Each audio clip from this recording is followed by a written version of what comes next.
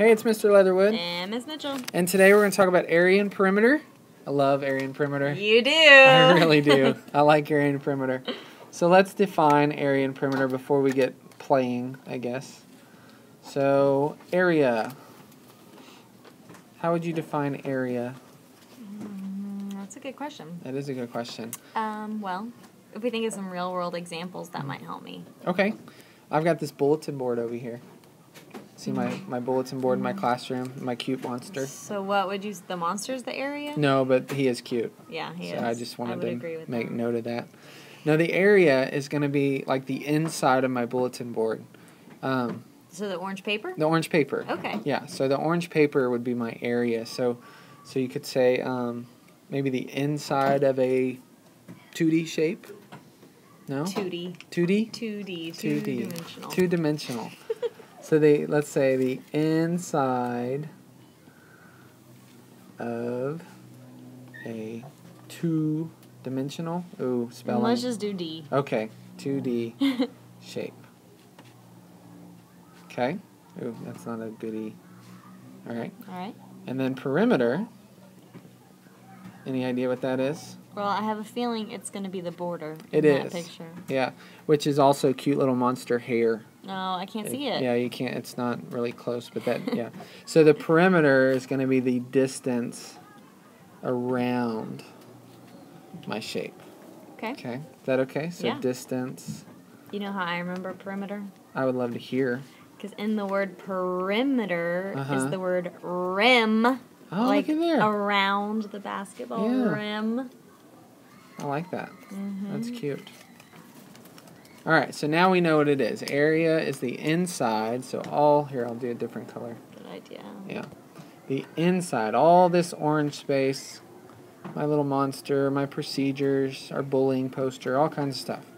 Okay? And then perimeter is going to be the distance around the shape. I like it. All right.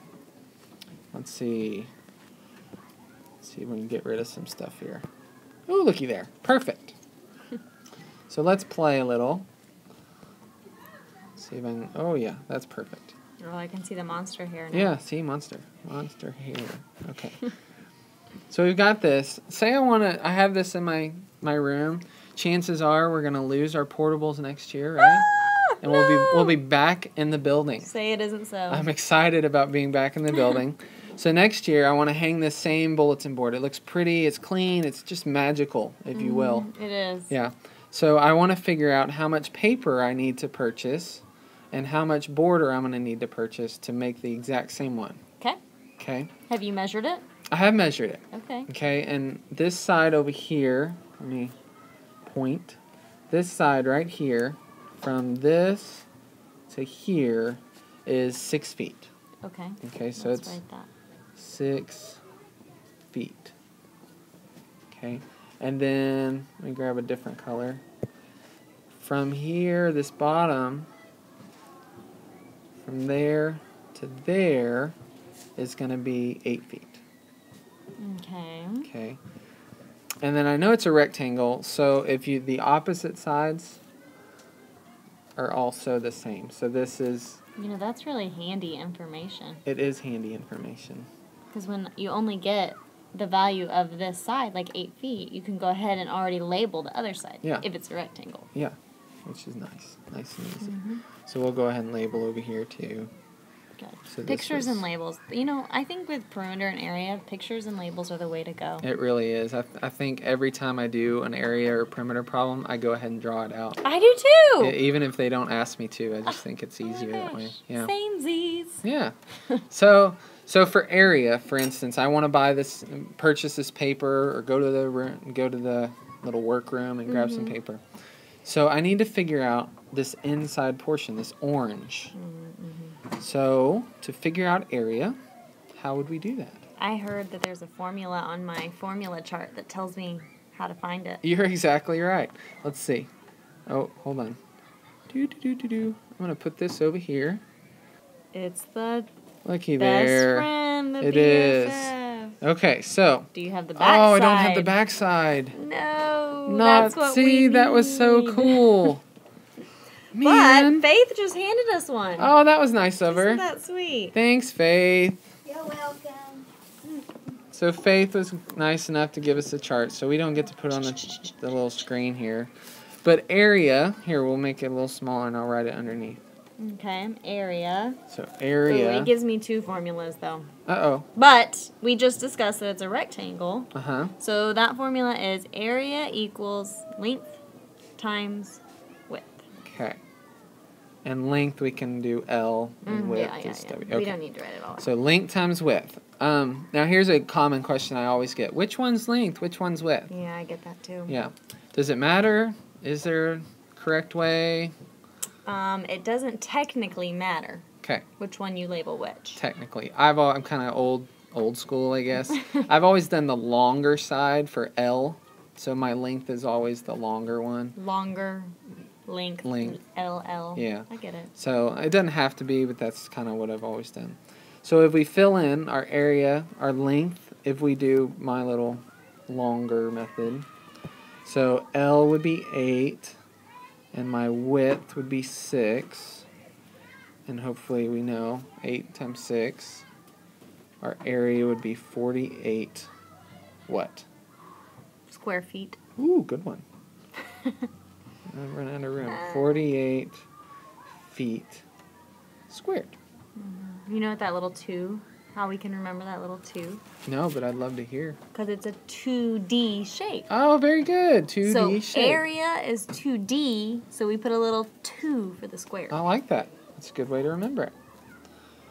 Let's see if I can get rid of that. Okay, so we know our area. Got the orange paper. So we got the orange paper. I may go green next year. I hear it's soothing.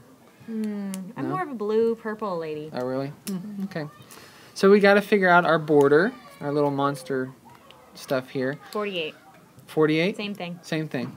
48. How'd you figure that out? I'm just guessing. Oh, okay. Well, let's see. So we're going around. So really, I always think of it as walking around the shape. Like if I was an itty-bitty guy walking around my little border. Okay, yeah. So here, let me get my itty-bitty guy. Oh, gosh. Okay. So here, we'll make it a little thicker. Okay. So here's my little guy. Hi. I'm going to start here, and I'm going to walk around my shape. So you're walking 6 feet, and then you're walking 8 feet. Yeah. And then 6 feet. Uh-huh. And then 8 feet. And then I'm done. I walked all the way around. Ooh, So, I'm starting to think my answer of 48 might not have been right. well, you know, it wouldn't be the first time. just saying. So I walked my 6 feet, right? Yeah. And then my 8 feet. Uh-huh. And then my 6 feet. Mm-hmm. And then my 8 feet. Mm-hmm. And then we had our total. Okay. Okay, so 6 plus 6 is 12, and 8 plus 12 is 20, and 20 plus 8 is 28, right? So you were so close. Close, OMG. So far away. So they're 28, not always going to be the same. I mean, they're not No. the same thing. Not always. I guess sometimes. There could be an They could be. occasion, Mm-hmm. but not in this occasion. Yeah. Okay. So we have 28 feet. Just feet. Just feet. Because you just walked. I just walked around. Yeah. Right? It's just a measurement, walking around. But that's not what the formula on my chart says. I don't know. What does your formula say? It says that a rectangle perimeter equals, but leave that there so we leave can it there? compare. Okay. Yeah. Okay. Maybe make the picture smaller. I can do that. Oh, that's okay. That's okay. You can still see it. Perimeter equals. Okay, let me pen here. Okay. Perimeter equals 2 times L 2 times L plus plus 2 times W. 2 times W. Now, I know parentheses mean you're going to do it first. That's right. So that's important. Yeah, that is important. So see, it doesn't say the same thing. So what do you guys say about that? Well, let's fill it in, okay? So we're trying to figure out our perimeter. Mm-hmm. The 2's going to stay there. Okay. I remember L is my length, okay? And if we look at our little picture up there, It was 8. It was 8. Mhm. So I'm going to put that in there. Then I'm going to add 2 times my W, which was 6, right? Okay. So then I'm going to go back and do this math. So 2 times 8 is 16. And 2 times 6 is 12. So if I do 16 plus 12, correct me if I'm wrong, do we get 28 feet? What? It's the same thing? It is the same thing. Isn't that crazy? Get out of town. I'm getting. Just get out of this portable I'm right going. now. Peace out, yo. But wait a minute. Oh, okay. Before you get rid of that, Uh-huh. I'm kind of seeing something. Okay. The reason that you multiplied 2 times 8 is because there were 2 8s. Because 2 sides of the rectangle are the same length. Right. And the reason you did 2 times 6 is because there's 2 6s, because the 2 sides are the same length. Very good. That makes sense. Just like we talked about earlier. I like it. Isn't that snazzy? Yeah. All right. We can get rid of that picture, right? Mm-hmm. Let's do another one. Sound good? Excellent. So we have, close and dear to my heart, this is a volleyball court. Yeah, it is. You see that? Mm-hmm. So this is our volleyball court, excuse me. And I know from coaching that this distance here is going to be 59 feet.